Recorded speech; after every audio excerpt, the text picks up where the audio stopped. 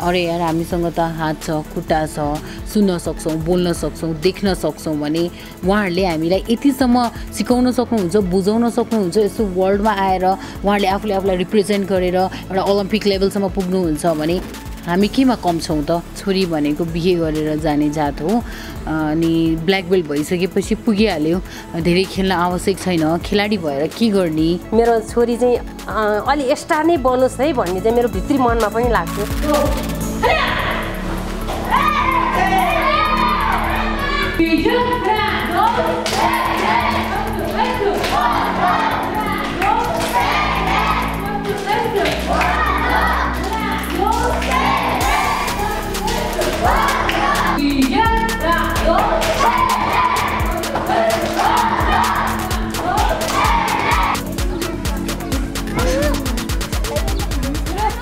सिक्न त खेले नै मलाई त्यहाँसम्म पुऱ्यायो साधारण खेलाडी अनि डोजाङ प्रमुख हुँदै युएनको स्पिकर नेपालको फर्स्ट फिमेल एथलेट स्पिकर यो ओलम्पिकको लागि हुँदै म इन्टर्नसिपको लागि ताइक्वान्डोकै ruling organisation headquarter world taekwondo Korea पुगे your Excellency secretary general of United nation mister बान किमोन Special Advisors on Sports for the Development and Peace, Mr. Welfare Lemke, Honorable Ministers, and distinguished President of the International Olympic Committee and highly respected delegates. Ladies and gentlemen, warm welcome at the ceremony organized by the United Nations Office at Geneva. I would like to introduce myself from the highest peak of the world, born land of Lord Buddha and land of peace, representing the World Taekwondo Federation, Nepal Taekwondo Association. Frontline Nepal, connecting the world. Keep loving, keep supporting.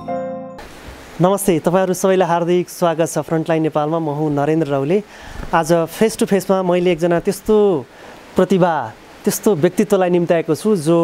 ताइक्वान्डोका खेलाडी हुनुहुन्छ राष्ट्रिय referee पनि संयुक्त राष्ट्रसङ्घमा पहिलोचोटी speech दिने खेलकुद क्षेत्रबाट पहिलोचोटी speech दिने उहाँ चाहिँ एथलेट हुनुहुन्छ रोमी गिरी जो जापान र साउथ कोरियामा पनि उहाँ गइसक्नु भएको छ अहिले उहाँको निवासमा आइपुगेको छु जोरपाटी स्थित उहाँको निवासमा साउथ कोरियाबाट नेपाल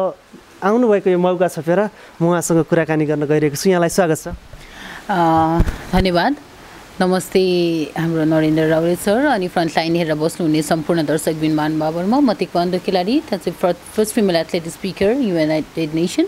रोमी गिरीको तर्फबाट सादर प्रणाम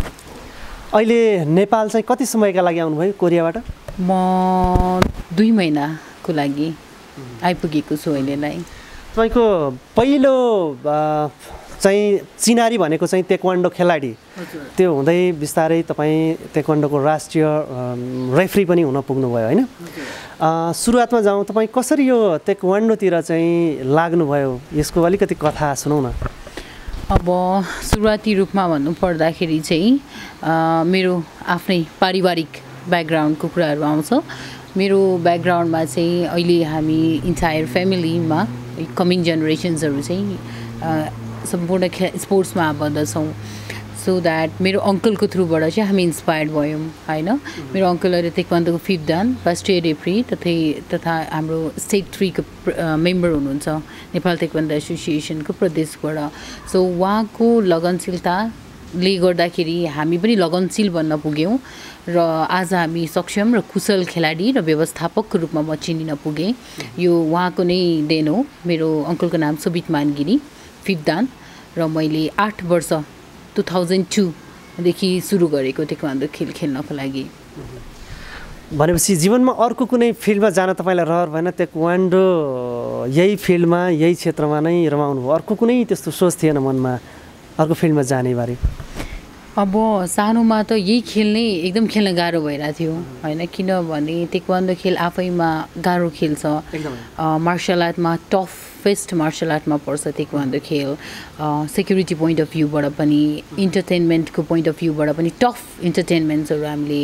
फेस गर्ने हुन्छौँ अब भलिबल फुटबल जस्तो सजिलो छैन होइन ब्याडमिन्टन जस्तो अब त्यो कारणले गर्दा अर्को खेलमा सोच्ने भन्ने चाहिँ मैले सोचिनँ अर्को कुनै फिल्डमा जाने हजुर जस्तो रहर अर्को फिल्डमा भने करियर वाइज भन्दाखेरि चाहिँ हो मलाई इन्सपेक्टर बन्ने चाहिँ रहर थियो होइन इन्सपेक्टर बन्ने रहर थियो तर अब खेलकुद व्यवस्थापनतिर नै म बिस्तारै ढल्किदो अवस्थामा छु अहिले अनि व्यवस्थापन नै पढेको हो मैले पढ्न पनि होइन MBA सिधाएँ KFAबाट अनि आफ्टर द्याट इन्टर्नसिपको लागि व्यवस्थापनकै क्रममा तर खेलकुद व्यवस्थापनको क्रममा चाहिँ कोरिया वर्ल्ड ताइक्वान्डोमा 1 वर्ष बसेर आएको छु ट्रेनिङ लिएर इन्टर्नसिप सिधाएर भनौँ सो द्याट अब अहिले चाहिँ मैले अरू खेलको अरू ताइक्वान्डोको विकल्पहरू देखेको छुइनँ मेरो लाइफमा चाहिँ सानैदेखि खेल्यौँ पनि अनि पारिवारिक पृष्ठभूमि पनि त्यस्तै भयो होइन मेरो बहिनी आफै ऊ चाहिँ हजुर भाइ सबैजना सेकेन्ड दान थर्ड दान हुनुहुन्छ राष्ट्रिय रेफ्री हुनुहुन्छ अरू सेक्टरमा इन्भल्भ भए पनि खेलकुदमा हाम्रो निरन्तर लगाव छ पारिवारिक लगाव छ मेरो एकजना बहिनी मेरो अङ्कलको छोरी एकजना करातेको इन्टरनेसनल प्लेयर छ र ऊ बाहेक हामी सम्पूर्ण जोइन्ट फ्यामिलीमा चाहिँ कजन्सहरू स्पोर्ट्सको ताइक्वान्डोमा नै छौँ सो हजुर ताइक्वान्डो नै फर्स्ट चोइस हजुर नेपालमा चाहिँ अब खेलकुदलाई भनौँ अझै पनि प्रोफेसनलिजम भइसकेको छैन होइन केटाहरूकै हकमा पनि त्यति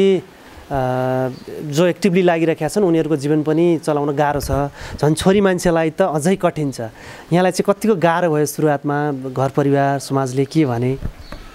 अब कसरी सुरु गरौँ मलाई अब फ्यामिली सपोर्ट चाहिँ थियो होइन फ्यामिली ब्याकग्राउन्ड्स पनि स्पोर्ट्समा भएको कारणले गर्दा मेरो अङ्कलले निरन्तर सपोर्ट दिने होइन मेन्टल सपोर्ट दिने बरु सोसाइटीबाट क्वेसन्सहरू आउँथ्यो होला होइन लाइक छोरीलाई किन खेल्नु पर्यो होइन ब्ल्याक बेल्ट भएपछि अब छोरी भनेको बिहे गरेर जाने जात हो अनि ब्ल्याक बेल्ट भइसकेपछि पुगिहाल्यो धेरै खेल्न आवश्यक छैन खेलाडी भएर के गर्ने होइन र यत्रोजना खेलाडीमा एकजना दुईजनाको पनि अब हमे गरेर करियर भएर हुन्छ करियर सेट हुन अझै गाह्रो छ नेपालमा अनि तिमीले किन गर्नु पर्यो तिम्रो पढाइ पनि राम्रै छ बाहिर गर र भने अरू सेक्टरमा ब्याङ्किङ सेक्टरमा जाऊ होइन अरू सेक्टरमा जाऊ भन्ने चाहिँ एकदमै मेरो मम ड्याडको पनि इन्ट्रेस्ट थियो अनि मेरो मम्मी बाबा पनि कस्तो भने स्पोर्ट्समा लाग्दा चाहिँ त्यति खुसी चाहिँ भइसकेको थिएन करियरकै कुराहरू गर्दाखेरि किनभने अब मैले राम्रो गर्न सक्ने नसक्ने भनेर त अब यहाँहरू हुनुहुन्छ होइन हेरेर इभ्यालुएसन गर्ने अझ गर्नु नै छ अहिले चाहिँ म आफै पनि सिकारो छु जस्तो लाग्छ कि म आफै पनि सिक्दैछु नयाँ बाटो नयाँ के गर्न सकिन्छ युवा पुस्ता भएर भन्ने कोसिसमा लागिरहेको छु र महिलाको लागि चाहिँ कठिन नै छ है छोटो र सहज भाषामा भन्नुपर्दाखेरि सामाजिक दृष्टिकोण अनि अब कतिपय अब हामी त अझ सहरमा जन्मियौँ सहरमा हुर्क्यौँ हजुर अवसरहरूको माझमा जन्मियौँ हुर्क्यौँ र त हामीलाई कठिन भयो मान्छेको सोचाइ चिरेर अगाडि यो लेभलसम्म आउनको लागि यति धेरै जेनेरेसन ग्याप छ कि हामीले गर्ने कामको तरिका हामीले सोच्ने तरिकाहरू अनि हामीले भन्ने तरिकाहरू सहज रूपमा लिन स्वीकार्न हाम्रो सिनियर जेनेरेसन्सहरूलाई अझै गाह्रो छ किनभने जेनेरेसन ग्यापको कारणले गर्दा सोच्ने तरिकाहरू होइन काम गर्ने तरिकाहरू फरक हुन्छ अब हामी भनेको जसोसुकै भए पनि 21st सेन्चुरीमै पनि डाइनामिक जेनेरेसनमा छौँ हाम्रो हातमा टेक्नोलोजी छ आइफोन होइन सबैको हातमा अहिले हामी नेपालीहरूको टेक्नोलोजी युक्त छ सो द्याट अब वी आर फरवर्ड हामी त्यसरी नै अगाडि बढिसकेका छौँ भने हाम्रो सोच्ने तरिका काम गर्ने तरिका यो वातावरणले नै हामीलाई एक्टिभ बनाइसकेको छ र त्यो एक्टिभिजमले चाहिँ कस्तो हुँदो रहेछ भने अब जेनेरेसन्स ग्यापको कारणले गर्दाखेरि हामीले कन्भिन्स गर्न सक्ने नसक्ने होइन हामीले काम गर्न यो उद्देश्यका साथ काम गर्छु भन्यो भने साथ पाउने नपाउने भन्ने कुराहरू धेरै कुरा सोचेर चाहिँ हामीले हिँड्नुपर्ने हुन्छ हरेक किसिमको विरोधहरू आउँछ नयाँ बाटो खोज्नु छ नि त कि म चाहिँ अहिलेको कि मेरो प्रयास भनेको चाहिँ फरक दृष्टिकोणले हामी कसरी जान सक्छौँ खेलकुदलाई व्यवस्थापिक रूपले कसरी स्थापना गर्न सक्छौँ र म जस्तै गरी खेलकुदमा चाहिँ व्यवस्थापनमा रुचि हुनेहरू पनि हुनुहुन्छ होला उहाँहरूलाई कसरी बाटो देखाउन सक्छु भन्ने मेरो एउटा सानो प्रयास हो जसलाई मैले अहिले निरन्तरता दिइरहेको छु र त्यही क्रममा नै म इन्टर्नसिपको लागि कोरिया पुगेँ र अहिले चाहिँ सर्टेन इन्टर्नसिपमा मेम्बर रिलेसन्स इन्टर्नसिप चाहिँ कुन संस्था केमा गर्दै हुनुहुन्छ अहिले इन्टर्नसिप गर्दै थिएँ सिडिओ 6 महिनाको लागि गएको थिएँ क्रमबद्ध रूपमा 1 वर्षको लागि एक्सटेन्सन भयो सो द्याट अब वर्ल्ड ताइक्वान्डो हैन ताइक्वान्डो हेडक्वार्टर इन्टायर वर्ल्डको एउटा साधारण खेलाडीबाट वर्ल्ड ताइक्वान्डो हेडक्वार्टरमा गर्ने मौका पाएँ मैले इन्टर्नसिप त्यहाँ गएर चाहिँ स्पोर्ट्सलाई खेलकुदलाई र स्पेसली ताइक्वान्डोलाई चाहिँ नजिकबाट बुझ्ने मौका पाएँ कसरी ताइक्वान्डोहरू विश्वव्यापी रूपमा भइरहेको छन् हैन कोअर्डिनेसन्स कम्युनिकेसन्सको कुराहरू इन्टरनेसनल रूपमा कसरी भइरहेको छ अब हामी चाहिँ यहाँ कस्तो छ भने अझै पनि खाता पल्टाउँछौँ अझै पनि कपी र कागज कलममा छौँ एकदम निर्भर हुनुपर्ने अवस्था छ टेक्नोलोजिकली यङ जेनेरेसन्स एडप्टेड छ सिनियर जेनेरेसन्सहरूलाई भन्ने कि अब के भन्ने एडप्टेसन हुन अझै गाह्रो भइरहेछ प्रोफेसनल्ली टेक्निकल्ली हामी फरवार्ड छैनौँ हैन टेक्नोलोजिकली अब वहाँ इमेलकै भरमा वर्ल्डसँग कम्युनिकेसन हुन्छ वर्ल्डको काम इमेलकै भरमा कुनै पनि 24 घण्टामा दे आर अभाइलेबल भनौँ न तर यहाँ चाहिँ अब after the office time during the office time बाहेक पछि गाह्रै छ जस्तो लाग्छ मलाई धेरै स्पेसली खेलकुदमा त अझै गाह्रो छ यी सबै कुराहरू कोरिया पुगेपछि भनौँ इन्टरनेसनल एउटा नेटवर्क बनाएपछि त्यहाँ पुगेपछि सिकियो भनौँ न हैन अहिले सोल नेसनल युनिभर्सिटीमा चाहिँ पनि तपाईँ पढ्दै हुनुहुन्छ भने इन्टर्न वा पढाइ के हो यहाँ चाहिँ हैन यस्तो छ इन्टर्नसिप चाहिँ मैले वर्ल्ड ताइक्वान्डोमा गरेको खेलकुद व्यवस्थापन सम्बन्धी मेम्बर रिलेसन्स एन्ड डेभलपमेन्ट डिपार्टमेन्टमा बसेर मैले ताइक्वान्डो केयर्स भन्ने प्रोग्राम डेभलप गर्ने मौका पाएँ र उहाँहरूलाई मैले त्यो मेरो कन्सेप्ट चाहिँ रिक्वेस्ट गरेँ लाइक महिला सशक्तिकरण आफू पनि एउटा महिला भएको र सानो उमेरदेखि नै महिलाले खेल खेल्नु हुँदैन हैन 8, 9, 10मा मैले खेल छोड्नै पर्यो किनभने पढाइको समाजले पढाइलाई मात्रै प्राथमिकता दिने खेलेर कोही पनि अगाडि बढ्न सक्दैन खेलेर अब आर्थिक वृद्धिको त सम्भावना नै छैन गाह्रो छ तर असम्भव छैन भन्छु म चाहिँ धेरै नहोला तर असम्भव पनि छैन हैन अब बिजनेसमा जस्तो आर्थिक सपोर्ट अब इम्प्लोइमेन्ट अपर्च्युनिटी भन्ने चाहिँ छैन यही कुरालाई चिर्नको लागि चाहिँ मैले यो महिला सशक्तिकरण प्रोग्राममा चाहिँ हाम्रो कोचेसहरूको लागि सर्टेन एमाउन्ट्सहरू चाहिँ डिजाइन गरेर हैन कोचेसहरूको लागि हाम्रो खेलाडी गुरुहरूको हैन उहाँ रेफ्रीहरू जति पनि हुनुहुन्छ अब अहिलेको लागि चाहिँ रेफ्रीहरूको लागि एउटा प्रोग्राम हुन्छ हाम्रो यो ताइक्वान्डो महिला सशक्तिकरण र ताइक्वान्डो रिफर्मेटरी इन्भेन्ट्स भनेर चाहिँ दुईटा प्रोजेक्ट नेपालको लागि कन्सेप्ट डिजाइन गर्न सफल भएको छु उहाँहरूले पनि रुचाइदिनु भयो सो वर्ल्ड ताइक्वान्डोबाट चाहिँ हाम्रो नेपाल ताइक्वान्डो एसोसिएसन्सले चाहिँ लिड गर्दै हुनुहुन्छ यो प्रोजेक्ट वुमन इम्पावरमेन्ट भनेर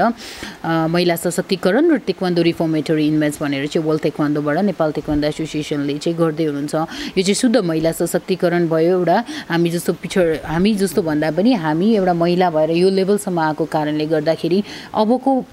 अपकमिङ जेनेरेसन्सको महिला हाम्रो भाइ बहिनीहरूलाई चाहिँ म के भन्न चाहन्छु भने खेलकुद असम्भव छैन खेलकुदमा सधैँ गाह्रो पनि छैन हैन कसरी हामीले चाहिँ प्रब्लमलाई कसरी सल्भ गर्ने हो भनेर सल्भ ओरिएन्टेड भएर हामीले काम गर्न सिक्नुपर्छ भने मैले पनि सिकेँ भने उहाँहरूलाई पनि म त्यही सिकाउन चाहन्छु हैन चुनौतीका विषयहरूमा एकछिनमा होला तपाईँले चाहिँ युएनमा चाहिँ फर्स्ट भनौँ त्यहाँ स्पिच दिने खेलकुद जगतबाट चाहिँ फर्स्ट एथलेट हुनुहुन्छ हैन त्यो अवसर कसरी पाउनुभयो त्यो अनुभव अलिकति सुनाउँ न यसमा पनि अब first female athlete speaker United nation चाहिँ मेरो लाइफको मोस्ट इम्पोर्टेन्ट टर्निङ पोइन्ट भन्छु म चाहिँ हैन अनि अब त्यो ड्युरिङ द जर्नी चाहिँ लङ जर्नी नै हो एउटा साधारण एउटा खेलकुद ग्रासरुट लेभलकै भनौँ न एउटा कोच हैन डुजाङ प्रमुख भन्छौँ नेपाली भाषामा डुजाङ चलाएर चाहिँ अब हाम्रो गुरुहरूले नै मलाई प्रमोट गर्नुभयो हैन फर्स्ट टाइममा चाहिँ हाम्रो मलाई नानी कोरिया जाने हो त भनेर चाहिँ हाम्रो कविराज खड्की गुरुले भन्नुभएको थियो म त्यतिखेर एपिएफमा छोटो समयको लागि एपिएफमा ट्रेनिङ गर्न जान्थेँ र त्यो क्रममा चाहिँ उहाँ गुरुहरूसँग कुरा हुँदाखेरि नानी के गर्छौ भनेर उहाँहरूले सोध्नुभएको थियो त्यतिखेर चाहिँ हाम्रो हुन पाएन कोरियाको लागि चाहिँ हाम्रो त्यो प्रोग्राम कन्टिन्युएसन हुन पाएन आफ्टर द्याट 2015मा चाहिँ फेरि पनि आयो त्यो प्रोग्राम र त्यसमा चाहिँ हाम्रो एक्जाम भयो लिखित एक्जाम भयो हैन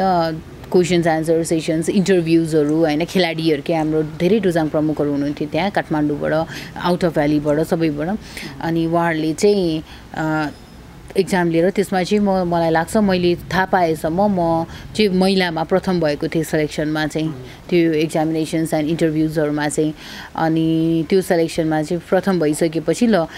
महिलाको प्रथम र पुरुषको प्रथमलाई चाहिँ पठाउने भन्ने कुरा भयो त्यसरी नै म 2015मा चाहिँ जापानमा पुगेँ अनि युएनको बारेमा युएनले स्पोर्ट्सलाई कसरी प्रमोट गरिरहेछ र ग्रासरुट लेभलबाट कसरी नयाँ जेनेरेसन्सलाई चाहिँ स्पोर्ट्समा चाहिँ एक्टिभिजम गर्न सकिन्छ अनि वाइ स्पोर्ट्स होइन अब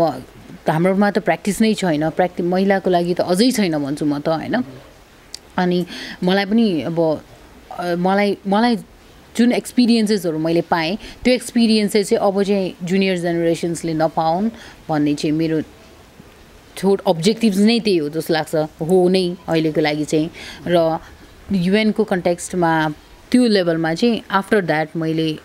प्याराको बारेमा सिक्ने मौका पाएँ होइन प्यारा खेलाडी प्याराको चाहिँ कस्तो हुन्छ भनेदेखि एकजना हाम्रो चाहिँ 2 जना कोच हुनुहुन्थ्यो एकजना चाहिँ फुटबलबाट हुनुहुन्थ्यो अर्को चाहिँ हाम्रो बेसबल और बास्केटबल मैले एक्ज्याक्टली बिर्सेँ अहिले नै उहाँ 2 जना चाहिँ एकजना ब्लाइन्ड हुनुहुन्थ्यो एकजना डिफ हुनुहुन्थ्यो क्या अनि अर्को एकजना पनि हुनुहुन्थ्यो 3 जना हुनुहुन्थ्यो र 3 जनामा चाहिँ ब्लाइन्ड डिफ अनि बोल्न नसक्ने कि कोही सुन्न नसक्ने कोही राम्रोसँग देख्न नसक्ने अनि त्यसरी चाहिँ हाम्रो regular day to day session भयो हैन कहिले कसले गराउने कहिले कसले तर उहाँहरूसँगको रेगुलर सेसन्समा चाहिँ 15 डेजमा चाहिँ मैले के सिक्ने मौका पाएँ भने अरे यार हामीसँग त हात छ खुट्टा छ सुन्न सक्छौँ बोल्न सक्छौँ देख्न सक्छौँ भने उहाँहरूले हामीलाई यतिसम्म सिकाउन सक्नुहुन्छ बुझाउन सक्नुहुन्छ यस्तो वर्ल्डमा आएर उहाँहरूले आफूलाई रिप्रेजेन्ट गरेर एउटा ओलम्पिक लेभलसम्म पुग्नुहुन्छ भने हामी केमा कम छौँ त भनेर मैले आफूलाई प्रश्न गरेँ अनि हामी किन नगर्ने त भनेर मैले आफूलाई क्वेसन्स गरेँ अनि आफ्टर द्याट चाहिँ मैले एउटा सर्टेन माइन्ड मेकअप गरेर मेरो सिनियर गुरु नेपाल ताइक्वान्डो एसोसिएसनको गुरुहरूमाथि रिक्वेस्ट राखेँ गुरु मलाई प्यारामा गर्न इन्ट्रेस्ट छ मैले यस्तो कुरा सिकेर आएँ र यो कुरा मैले सिकाउन पाएँ भने आई विल बी ह्याप्पी भने र गुरुहरूले त्यो रिक्वेस्ट स्वीकार्दै मलाई प्यारामा पनि म इन्भल्भ भएँ म प्यारा कमिटीमा पनि काम गरेँ मैले होइन अनि आफ्टर द्याट कन्टिन्युएसन चाहिँ म प्यारामा इन्भल्भ भएँ त्यो कुराले चाहिँ मलाई बढी नै इन्करेज गर्यो अनि त्यसपछि आएर त्यो इन्करेजमेन्ट प्लस आफ्नो पास्ट एक्सपिरियन्सेसहरूले चाहिँ मलाई अब फ्युचरमा के गर्ने होइन कसरी गर्ने अनि किन स्पोर्ट्स होइन म चाहिँ स्पोर्ट्स भन्छु ताइक्वान्डो मेरो एउटा फ्यामिली स्पोर्ट्स हो आफ्नो ठाउँमा छ तर ताइक्वान्डो मात्र नभएर सम्पूर्ण खेलकुदमा लागेका दिदी बहिनीहरूलाई चाहिँ सशक्तिकरण गर्ने र स्पोर्ट्समा उहाँहरूको पनि करियर इस्टाब्लिस गर्ने होइन अब ताइक्वान्डो केयर्स भनेर भन्छ ताइक्वान्डोले फाइट गर्न मात्र सिकाउने होइन हाम्रो समाजमा चाहिँ खेलकुद भनेको गुन्डागर्दी भनेर नै जुन यो एउटा के भन्छ एउटा प्रचलित भइसकेको छ होइन खेलाडीहरू छाप परिसकेको छ लाइक खेलाडीहरू चाहिँ गुन्डागर्दी गर्ने होइन अब समाजमा चाहिँ झैझगडा गर्ने मान्छे कुट्ने भने म चाहिँ खेलाडी त्यतिमा मात्रै सीमित नभएर खेलाडी यो लेभलसम्म पनि पुग्न सक्छौँ हामी अन्तर्राष्ट्रिय रूपमा पनि मेडलको लागि पनि र प्रशासनिक रूपमा पनि सक्षम छौँ दक्ष छौँ र प्रयास गऱ्यौँ भने हामीले धेरै मेडलहरू पनि ल्याउन सक्छौँ प्रशासनिक तहको महत्त्वपूर्ण भूमिका हुन्छ त्यो मेडल ल्याउनको लागि र मैले चाहिँ मेडलिस्ट नबनेर भोलि म एउटा प्रशासनिक तहमा गएर राम्रोसँग काम गर्न सकेँ भने म 10 जना मेडलिस्ट निकाल्न सक्छु त्यो मेरो कन्फिडेन्स हो र मैले सिक्दै गएपछि मेरो ज्ञानले चाहिँ मलाई लाग्छ अझै पनि म एकजनालाई मात्र नभएर 10 जना हजारौँ जनालाई कन्ट्रिब्युट गरेर मेरो नलेजले चाहिँ म मेडलिस्ट पनि निकाल्न सक्छु म खेलाडीहरू पनि उत्पादन गर्न सक्छु र एउटा म व्यवस्थापनमा लाग्ने इन्ट्रेस्टेड उहाँहरूको करियर केमा इन्ट्रेस्ट छ त्यसरी नै कोर्सहरू डिजाइन गरेर चाहिँ मैले भन्दा पनि हामी टिम भएर गर्न सक्यौँ भने मलाई मेरो नलेजले चाहिँ म कन्ट्रिब्युट गर्न सक्छु उहाँहरूको लागि युएनमा चाहिँ के कारणले के क्षमताले चाहिँ त्यहाँ पुर्यायो होला जस्तो लाग्छ त्यो त मैले भन्दा पनि सायद हाम्रो दर्शक महानुभावहरूले र मलाई जसले बुझ्नु भएको छ मेरो सिनियर गुरुहरूले होइन हाम्रो डोजाङ प्रमुखहरू हाम्रो लिडर्सहरू हुनुहुन्छ उहाँहरूले इभ्यालुएसन गरिरहनु भएको छ के कारणले गर्दा म त्यो ठाउँमा पुगेँ भनेर होइन आफूलाई पनि केही लागेको होला नि मलाई सबैले भन्नुहुन्छ म एकदम कन्फिडेन्ट छु भनेर मलाई सबैले भन्नुहुन्छ म एकदम बोल्ड छु भनेर अनि मेरो स्पेसली मेरो मम्मीले भन्छ चाहिँ एकदम जिद्दी छ भनेर होइन तर जिद्दीको कारणले त्यो हो कि म चाहिँ म चाहिँ जिद्दी भन्दा पनि म डिटर्मिनेसन के म चाहिँ त्यसलाई डिटर्मिनेसन सकारात्मक रूपमा चाहिँ जिद्दीलाई डिटर्मिनेसन भनेर चाहिँ होइन कन्टिन्युएसन निरन्तरता गर्छु भनेपछि गर्छु होइन किन नगर्ने अब्स्ट्याकल्स आउँछ भने सोल्युसन निकाल्ने भन्ने हिसाबले चाहिँ म चाहिँ त्यो हिसाबले अगाडि बढिरहेको हुन्छु अनि मेरो मम्मीले चाहिँ एकदम जिद्दी छौ छोरी तिमी भनेर भनिरहेछ हुन्छ क्या त्यो स्पेसली अनि अब म चाहिँ त्यसलाई भनिहालेँ भने determination coordination communication continuation dedication अनि हार्ड वर्किङ अनि अब इन्टेलिजेन्स पनि हुनु पऱ्यो नलेज पनि हुनु पऱ्यो होइन र त्यो कुराहरूलाई चाहिँ मैले एउटा आफूले पनि निरन्तरता दिएँ होइन प्लानिङ अर्गनाइजिङ कुराहरूलाई र जुन कुरा मैले पढेँ त्यो कुराले मलाई इम्प्लिमेन्ट गर्ने मैले मौका पाएँ र जुन कुरा मैले इम्प्लिमेन्ट गर्ने मौका पाएँ त्यसले मलाई लाग्छ सक्षम र कुशल खेलाडी चाहिँ बनाएको छ खेल क्षेत्रमा चाहिँ लागेर भनौँ न एउटा आर्थिक पक्षमा चाहिँ धेरैको कमजोरै पाइन्छ होइन धेरै खेलाडीहरू हुनुहुन्छ जो चाहिँ अवसर पायो भने बाहिरै बस्ने होइन भाग्ने लुक्ने त्यस्तो क्रम पनि विगतमा चाहिँ देखिँदै आए होइन तपाईँको अनुभव चाहिँ कस्तो रह्यो चाहिँ भाग्ने क्रममा भन्नुपर्दाखेरि चाहिँ अब म चाहिँ त्यो मेरो चाहिँ अब कस्तो छ भने आफैमा अलिकति एजुकेसनको पोइन्ट अफ भ्यूबाट पनि अलिकति आफू सक्षम भएको कारणले गर्दाखेरि चाहिँ मलाई पहिल्यैदेखि नै जब भनौँ न मन्त्रालयमा आबद्ध थिएँ होइन मलाई चाहिँ अब दोजाङको पैसा चाहिँ एज अ पकेट मनी मात्र भए पनि आफ्नो लागि चाहिँ पकेट मनी मैले आफैले जुटाइरहेको थिएँ कि सो द्याट मलाई फाइनेन्सियल ल्याकिङ चाहिँ भएन होइन आफैले गरे पनि like I was independent I am still an independent अनि म चाहिँ इन्डिपेन्डेन्ट वुमेन्स हुनुमा नै विश्वास गर्छु अनि मेरो मम्मी ड्याडीले मलाई हुर्काइसकेको पनि त्यसरी नै छ होइन लाइक हामीलाई चाहिँ त्यस्तै नै इन्डिपेन्डेन्ट कल्चरमै हामी हुर्क्यौँ भनौँ न सानैदेखि नै स्पोर्ट्स एकदमै टाइम टेबल स्केड्युल बिहान उठ्यो होइन एकदमै पानी नखाइकन लाइक हुन्छ नि एउटा ट्रेन्ड हुन्छ नि आफ्नो घरको संस्कार भन्ने के भन्ने कल्चर भनौँ न एउटा पानी खायो अनि एकछिन भए पनि भगवान्लाई धुपबत्ती गर्नै पर्थ्यो क्या मम्मीको कारणले गर्दाखेरि अनि त्यसपछि लाइक अब त्यो चाहिँ कल्चर र हेबिट बन्दै गयो अनि जो हामी सिस्टम ओरिएन्टेड भइसक्यो बिहान after that we use to go to taekwondo section होइन अङ्कलसँग हामी ताइक्वान्डो खेल्न जान्थ्यौँ 7 बजी 8 बजेको टाइममा बिहानको टाइममा हुन्थ्यो अनि त्यसपछि ल्याएर द 9 to 5 or 6 त हामी स्कुलमै हुन्थ्यौँ अनि बेलुका आएर होमवर्क गरेर पछि त साथीहरूसँग खेल्ने त हामीसँग टाइमै हुँदैन थियो क्या अनि एकदमै सिस्टम ओरिएन्टेड स्केड्युल ओरिएन्टेड भएर हामी हुर्क्यौँ त्यो भएको कारणले गर्दाखेरि अब अलिकति ठुलो भइसकेपछि ममा चाहिँ म्यानेजम चाहिँ मलाई एकदम मन पर्न थाल्यो किनभने I use to hate to be a woman भनौँ न त्यतिखेर किनभने सबैजनाले छोरी मान्छे मात्रै हुन्छ ला म चाहिँ किन छोरी होला म लाइक किन म यस्तो भने होला जस्तो लाग्थ्यो कि म पनि छोरा मान्छे जस्तै हुन्छु भने जस्तो हुन्थ्यो कि अनि त्यसपछि म ट्र्याक सुट लगाएर हिँड्ने होइन ट्र्याक 9, 8, 9, 10 मा त I was always available in track के मेरो साथीहरूको बर्थडेमा त चाहिँ मान्छे कुट्न हिँड्ने हो भन्ने क्या सबैजना साथीहरूले पनि होइन अनि त्यसपछि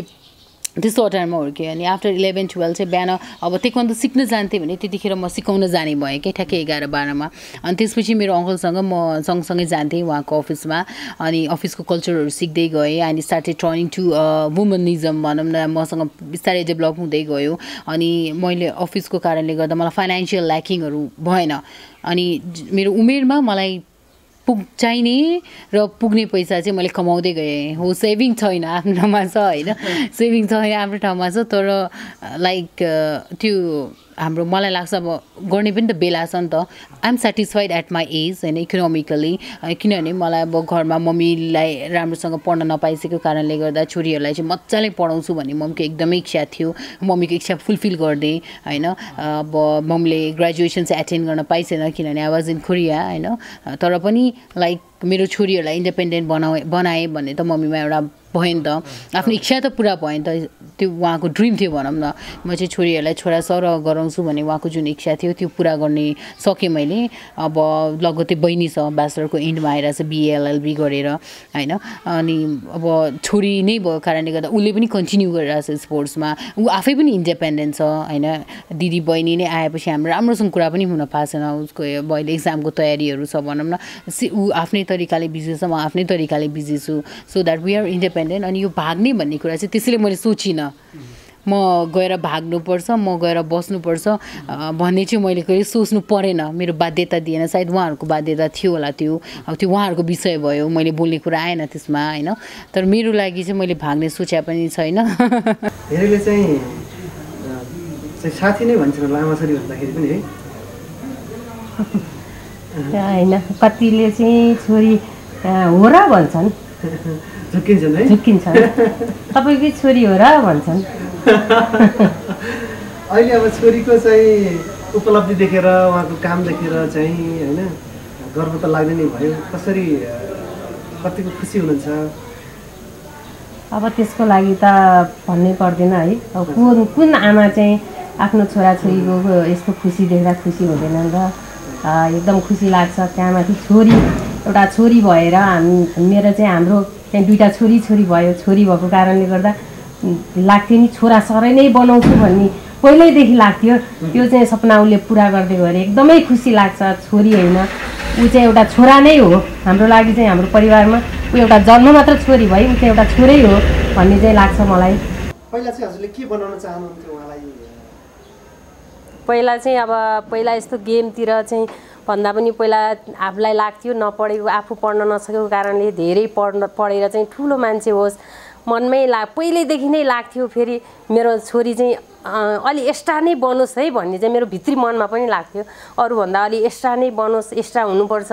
भन्ने चाहिँ लाग्थ्यो मलाई पनि। उसले पनि अब गेमबाटै यस्तो गराउँछु, यस्तो हुन्छु भनेर चाहिँ गराउँछु भनेर चाहिँ थिएन। पढ्न चाहिँ धेरै पढ्नुपर्छ। अब गेमलाई भन्दा पनि गेमतिर गएर चाहिँ पढाइ पो बिग्रिने हो कि पढाइमा चाहिँ बिगार्ने हो कि भन्ने चाहिँ अब हामी बुढाबुढीलाई नै त्यस्तो लाग्थ्यो।